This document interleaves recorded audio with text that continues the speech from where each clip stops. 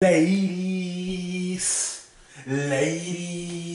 tonight I am on the C Show once again. I am here on the C Show, and tonight I'm going to talk about the game tonight between Houston and Utah. I said it. Remember, guys, I was here talking about, I believe, Sunday. I said it. Saturday, Sunday, whenever the hell it was. I said it. This series could go 7. Utah will give Houston some problems. I told you guys. And some of you probably made fun of me. I don't know. I don't think nobody put anything in the comment section about it. But I know there's some man. I believe we have some Houston fans up in here. You know, I think there's a guy, or there's a few guys. I think there's like 2 guys. I think I'm not sure. Maybe they'll show up in the comment section. I said this thing could go 7. I said it, didn't I?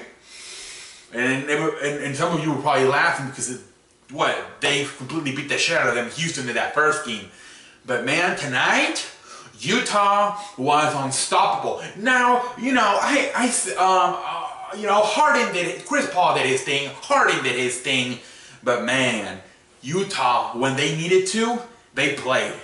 That Joe Ingles guy was amazing from the 3. 27 points. Mitchell didn't have that amazing game. I think he only had like 17 points. But man, that defense, that is a very good team defensively. I don't think nobody paid that much attention to Utah's this year, but damn, are they a good defensive team. It was almost like, who's the Houston, who's Utah? Like it seemed like it was the other way around. It seems like Houston was Utah and Houston was Utah. Like WTF. They were shooting it like Joe Ingles was unstoppable from the 3. He was just shooting that thing, man. 27 points, he's only gonna get like 55. Man, unbelievable. And I think now 1-1 going to Utah, Houston has got to get at least 1 in Utah. Otherwise they go down 3-1. And it could be, we know what happened last year. You know, no Tony Parker, no Leonard, and they lost. They got the shit beaten out of them by San Antonio. We know this team will fold. They can fold. Mike D'Antoni's an idiot when it comes to playoffs. He doesn't use his philosophy. Try to outscore the opponent. Shut the fuck off, Mike D'Antoni. James Harden will fold at times. Chris Paul does not have that much luck in the playoffs. This team could end up folding. Let's see what happens. I still think Houston will win this thing in 7. But man, we have got to see what happens. Because it is not a good... You know, you got Mike D'Antoni has always folded with his stupid philosophy of trying to outscore the opponent. Oh shit! Trying to outscore the opponent. James Harden will fold in the playoffs at times. Excuse me.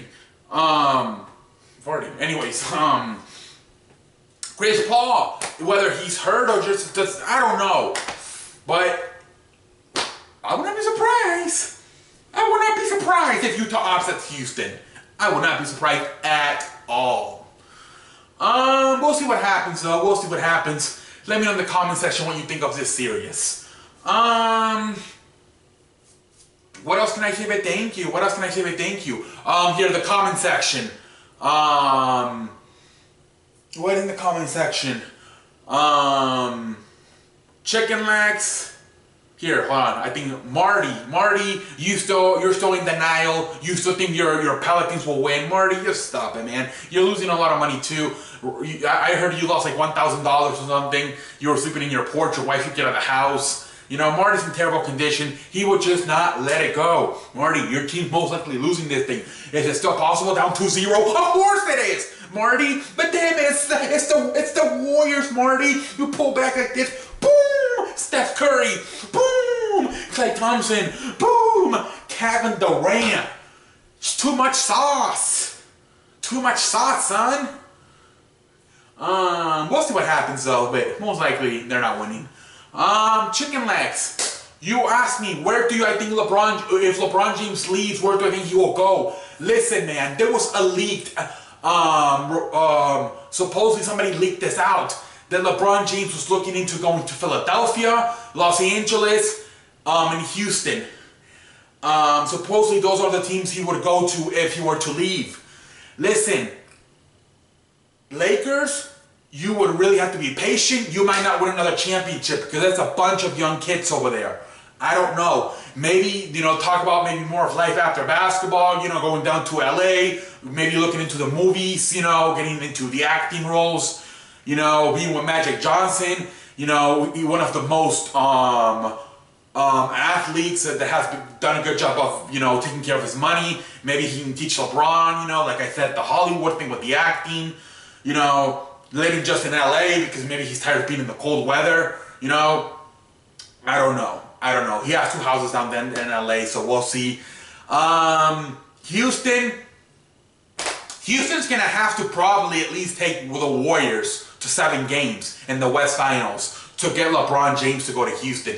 They're gonna have to. You better get out of this series for sure with the Utah, and then you better at least take the Warriors to 7 to really tell LeBron James, hey, you're the missing player. You're the missing player. That's what Houston's going to have to do. They better get their head out of their ass, get out of Utah, and then at least take the Warriors to 7 games to really convince LeBron James. They're very good friends with Chris Paul. It could work out. We'll see what happens. But Houston have got to at least make it to the West, and to me, at least get the Warriors to a Game 7. Otherwise, I don't see it either. And then the last team to me doesn't make a lot of sense. The Philadelphia. They're a very good team, and you're still in the East, which means you would still have, other than the Celtics, you wouldn't have to worry about it. Because this is the thing too. Okay, so look, I have a few things about this one with this one. All right, one, to me, Simmons needs to have the basketball in his hand. He's not that good of a shooter. He's not a spot-up shooter. He needs to make plays. To be effective, Simmons has got to have the basketball in his hand and pass or get in the paint. If LeBron James goes there, at times, he's going to take the basketball away from his hands, and then Simmons is not going to be able to do anything. And that thing that would hurt him in the future. It doesn't make sense. I think Simmons really needs to have the basketball because he's more of a creator, Yeah, he can score, he can get in the paint, score, but he's not a spot-up shooter. He's not like Kyrie Irving where LeBron James could be with the basketball and Simmons at 3. No, Simmons is not a shooter. He needs the basketball. To me, that would be a problem. I feel like LeBron James would get in there and want the basketball, and Simmons, what the hell are you gonna do? Unless you want to fucking switch him and have him be a fucking forward. He does have the size. He's 7 foot. That would probably have to be, hey, Simmons, LeBron's coming here. He's gonna have the basketball in his hand a lot. You're not that good of a shooter, so we're going to switch positions, and now you're going to be a forward, along with El Bean, and then you can have like a twin tower, kind of like the Lakers had with Andrew Bynum and Pau Gasol, or in the 90s, San Antonio had with Tim Duncan and David Robinson. Maybe you can do something like that and have LeBron James run the point guard. I don't know. And also, now this is why it makes sense. If LeBron James stays in Cleveland, he will have to deal with 2 teams. Philadelphia and the 76ers and the Celtics. Both of those. If he goes to the Sixers, then he only has to worry about 1 team, the Celtics. So that's also the good thing. So yeah, you would have to figure out how do you play with Simmons. But then also, if you are able to go there, you no longer have to worry about 2 teams. You only have to worry about 1 team. Because I think that is the future of the East. The 76ers and the Celtics. And if LeBron stays in Cleveland, he has 2 teams to worry about. If he joins the 76ers, then you only have to worry about the Celtics. You just have to figure out how you're going to play with Simmons.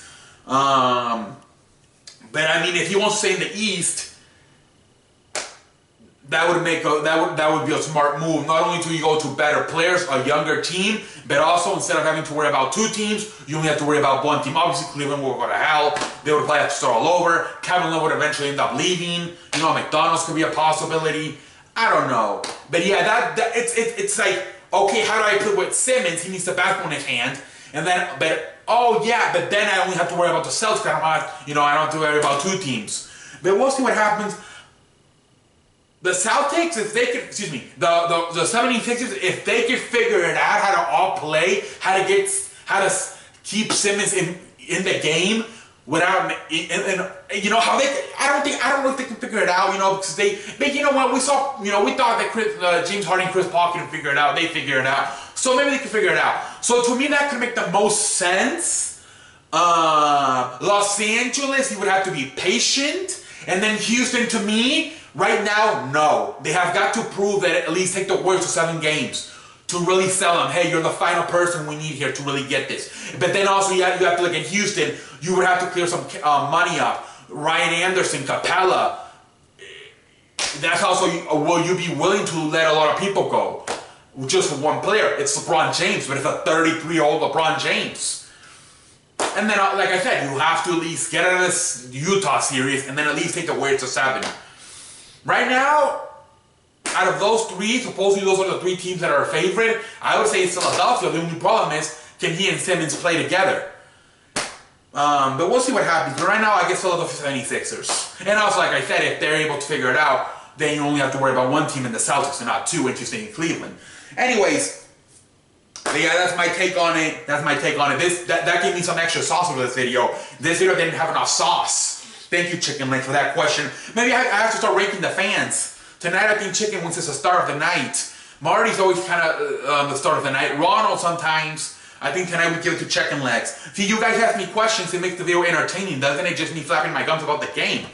We're going to start making some new shows here on the show because obviously we're getting into the summer and, you know, a lot of you are more like NBA, NFL fans, not too much Major League fans, Major League Baseball. So we're going to start getting into some other topics here on the show. And like I said, if you have an idea, if you have a question, let me know. Good job, Chicken Wings. You are captain of the night. Put your head on. Anyways, thank you. And until next time, I am the man that wants to play. And until next time, I will see you later.